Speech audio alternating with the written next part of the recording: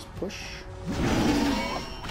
Now in comes, it looks like 2 golems on the top and 2 on the bottom. Both of them are together. A couple wall breakers go in, crack open the core, followed by some spread whiz.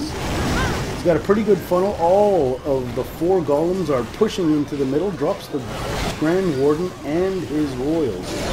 So everything is just kind of pushing core at this particular point. He's already got a freeze down on that first Inferno.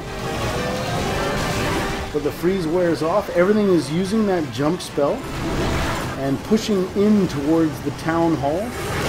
And now under fire. It looks like those golems are soaking up a lot of the damage from the Inferno, and the Inferno eventually goes down. His king is still up, but naturally, as so often happens, the king is pushed ahead of the golems and is taking not only one of the streams from the Inferno, but a lot of damage.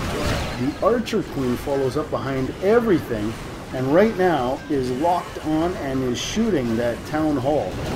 And it looks like it's going to be able to take it out, and it does. So there is the single star. Let's find out if he can push for the 2.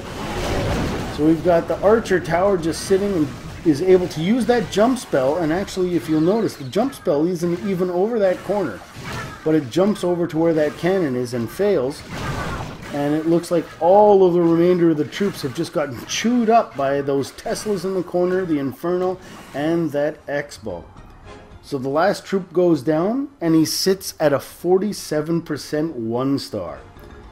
So the best thing about the 47% 1-star is that it is not a 47% no-star. So it looks like Stank got the better of Gino on this one. Kudos to Stank.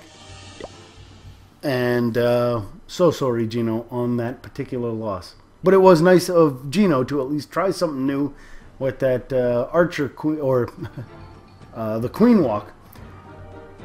It just didn't work in this particular case. All right.